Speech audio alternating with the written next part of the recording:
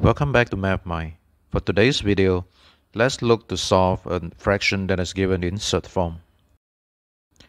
Questions like these are fairly common in math tournaments, and the approach is usually to find a common thread that allows us to do some form of simplification.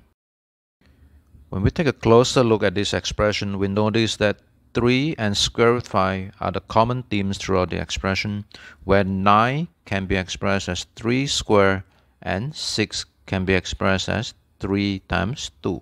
So let's go ahead and make use of this. And let's start by focusing on just the denominator.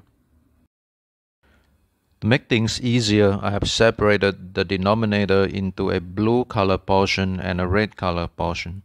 Let's start by focusing on the red color part. I'm going to go ahead and write this out. I have 2 multiplied by the square root of 14 minus 6 times the square root of 5. Keep in mind, we are always trying to express things in terms of 3 and 5. So I'm going to go ahead and express 14 as 9 plus 5.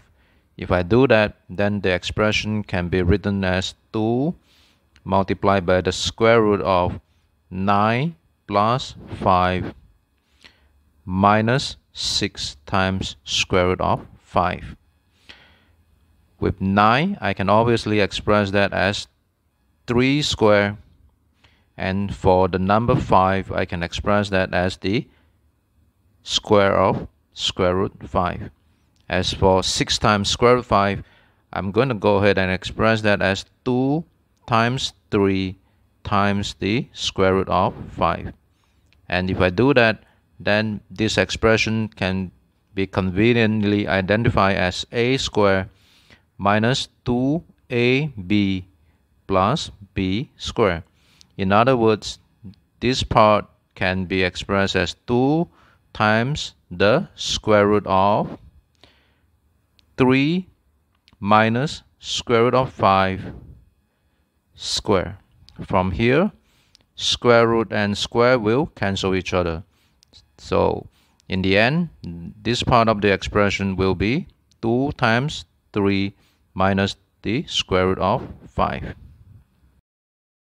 We have taken care of the red color part, so now let's bring in the blue color part and fuse both of them together.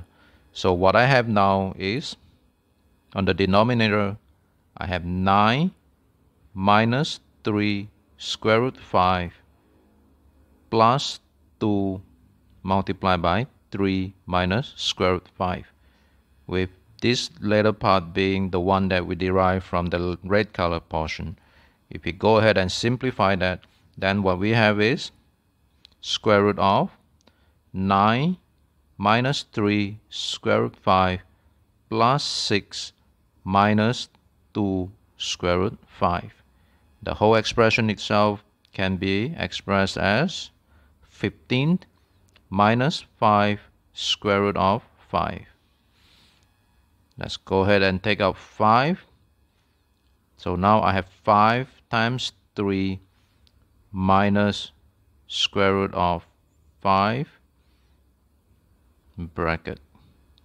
With that, I can break this up and express that as 5 multiplied by the square root of 3 minus 5.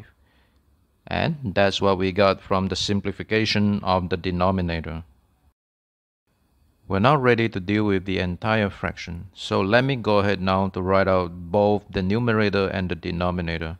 So what I have now is the square root of 3 minus square root of 5 over square root 5 multiplied by square root of 3 minus square root of 5. From here on, things will be very simple.